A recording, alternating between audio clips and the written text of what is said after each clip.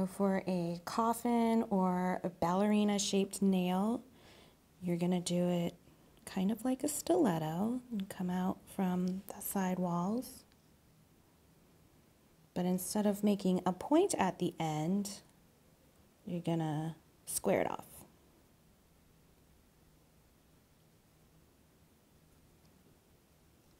There you go. When the nail's set, you're going to remove the form. You're going to file your shape coming straight out from the side wall like a stiletto.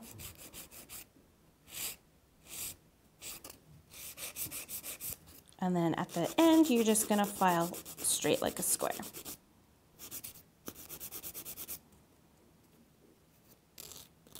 And then you're going to do your finish filing.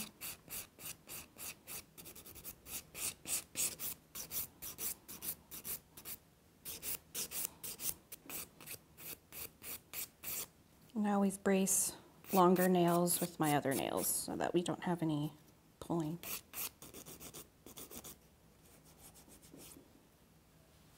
There you go, coffin or ballerina.